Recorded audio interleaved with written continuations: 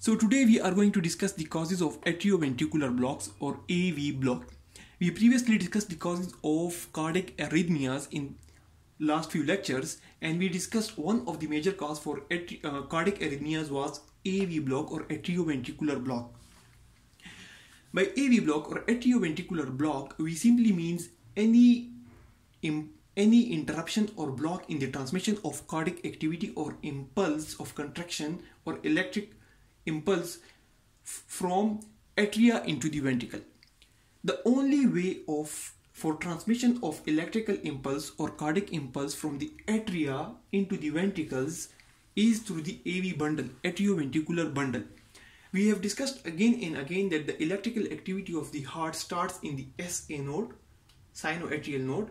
From the SA node, it goes through the internodal fibers into the AV node, and from the AV node, atrioventricular node, it goes through the bundle of His or the AV bundle through the Purkinje fibers into the ventricle. So impulse started from the sinoatrial node, goes through the internodal pathways and through the AV node, and then to the bundle of His into the Purkinje fibers and reach the ventricle. And in the ventricle, it causes the depolarization, and the depolarization causes contraction of the heart. That's something we previously discussed again and again. So here we have the atria. Here we have the atria. Here is the interatrial septum. Here we have the ventricles. Here is the right ventricle. Here is the left ventricle. And this electrical impulse or the conduction fibers, they have been enlarged. The sinoatrial node, the internodal fibers, the AV node, and the bundle of His in the Purkinje fibers. They have been enlarged here. Now, what are the major causes that interrupt or block the transmission of impulse from the atria into the ventricle? The impulse is generated in the SA node. It is slightly delayed on the AV node before reaching into the ventricle, but it is mainly the sinoatrial node which generates the impulse. So what are the different causes which will block this impulse, which will stop this impulse from reaching into the ventricle? So the most important cause for the block or the interruption in the transmission of this impulse will be ischemia of AV node or AV bundle. Ischemia. If this node, the artery, the blood vessel which is supplying blood to this node, if it gets blocked, so oxygen will not be supplied to, blood will not be supplied to this node, AV node, and oxygen will decrease in this node, and the activity of AV node will go down. So this will decrease the transmission power of the AV node. So ischemia of the AV node or AV bundle, ischemia of this region or this region, AV node or AV bundle, AV node or AV bundle, this is one of the major causes for AV block. This is one of the causes which interrupt the transmission of impulse from the atria into the ventricle, from the atria into the ventricle. Then another cause for the AV blocks is compression. Compression of the AV bundle.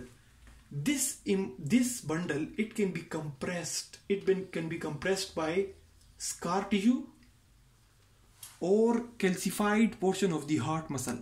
It can be compressed. When it is compressed, then its ability to transfer the impulse transmission is decreased.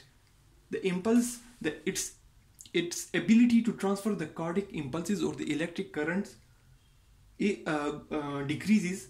So this compression of the AV bundle by any scar or any calcified portion of the heart muscle is another cause for AV block, and this AV block is then going to contribute to cardiac arrhythmias.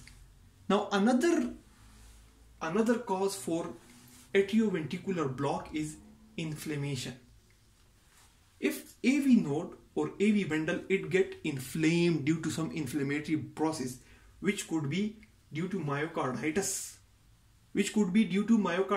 or rheumatic fever, that will be another cause for decrease in impulse transmission or decrease in the ability of AV bundle or AV node to transfer the impulses from the atria to the ventricle.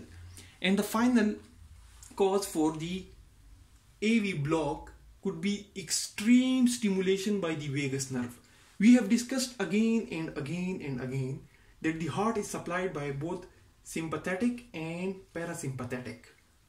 Sympathetic and parasympathetic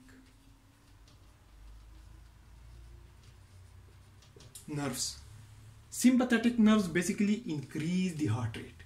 It stimulates the SA node, it stimulates the heart, it increases the heart rate, it increases the contraction power of the heart. Parasympathetic nerves basically decrease the heart rate. They decrease the conduction power of the SAV node or AV bundle. So these are basically the causes of atrioventricular block. On all of these causes basically contribute to cardiac arrhythmias. To summarize, the causes of atrioventricular block could be ischemia of the AV node or bundle, AV bundle, compression of the AV node or AV bundle, inflammation of the AV node or AV bundle, or stimulation of the vagus nerve, which has basically the parasympathetic nerves, which decrease the transmission power of the AV node and AV bundle and decreases the heart rate. So these are basically causes of AV block. Thanks a lot for watching the video.